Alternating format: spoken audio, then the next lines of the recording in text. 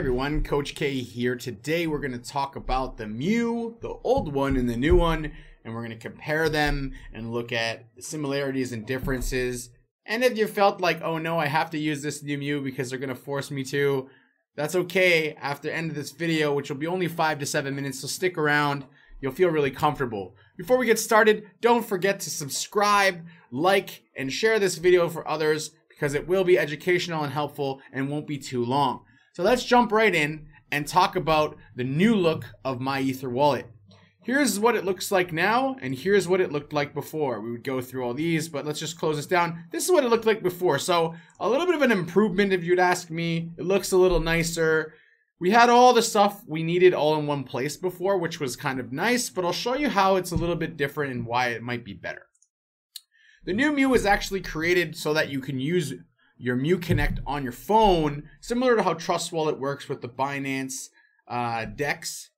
So you can connect directly to it, and it's really easy to use. You can still use your key store file and your mnemonic phrase.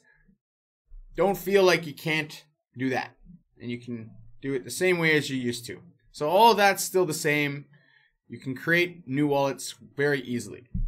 To access your other wallet, no problem. The difference is here, nothing. Here you can access your wallets. You could also create a new one, no problem.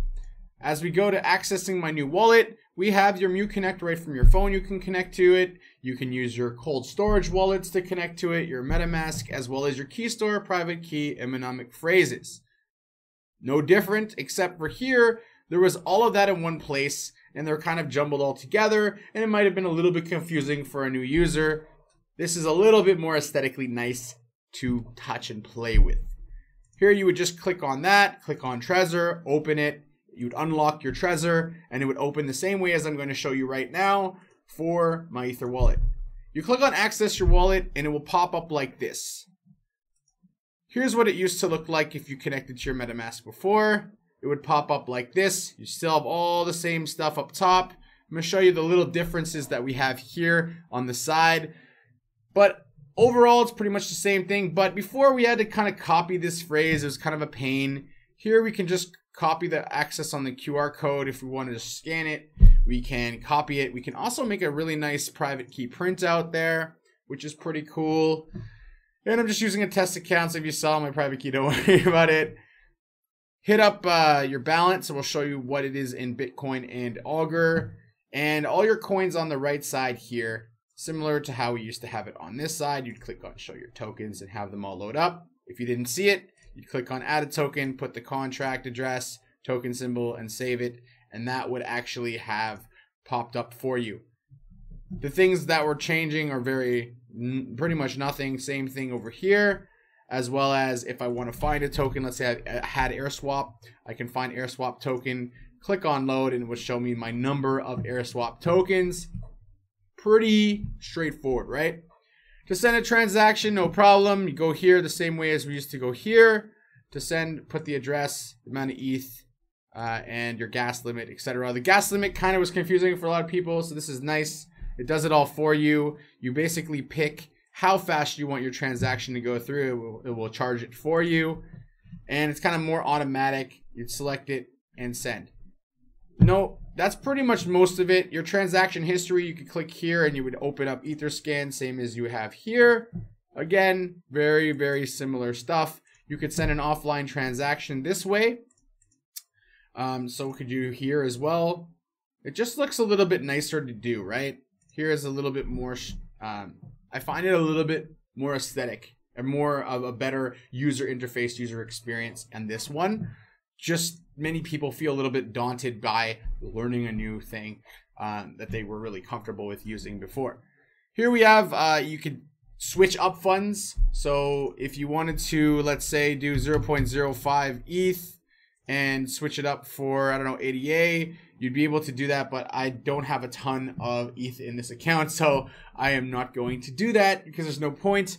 But you could do this and check off the box that you want and continue and swap it. I don't suggest doing that. It usually is quite a high fee doing it this way. Here we have the ENS subdomain. You have a safe send ETH transaction, so kind of protecting and securing your ETH in a safe transaction, making sure that you get what you're supposed to get, etc. So it kind of locked those transactions, which are good because scammers always try to get you.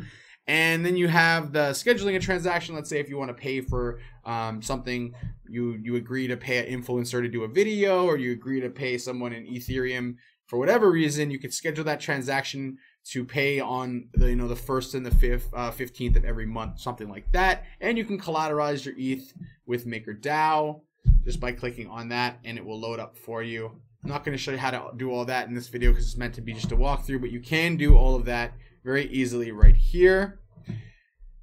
And if we go back, we can make a contract. So that's really easy. Interact with the contract. If you worked with a project or anything like that, you can interact with the project. Whatever you had here, you would put in your contract address. You'd put in the JSON interface, and it would unlock your contract. You can deploy a new smart contract from here and sign a message. So that's basically all of it, all there.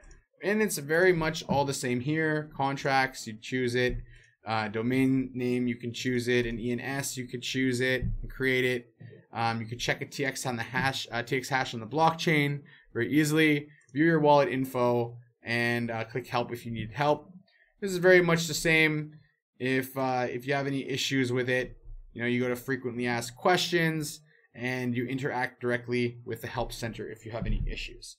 And that's basically really it. So in this last 7-minute video, I've kind of gone over the differences and how they're really also really much, very much the same, just a little bit more of a nice user experience, user interface with the new one. And it wants you really they really did this upgrade so that you could connect with Mew, connect on your phone quite easily with their website, platform, blockchain, etc. So that's basically it. If you have any questions, you like this video, etc., don't forget to leave a comment at the below in the box. And if you haven't used Mew Connect, there'll be links down there for you, as well as don't forget to join the Athena education community. Subscribe, like this video if you did, and I'll see you guys soon.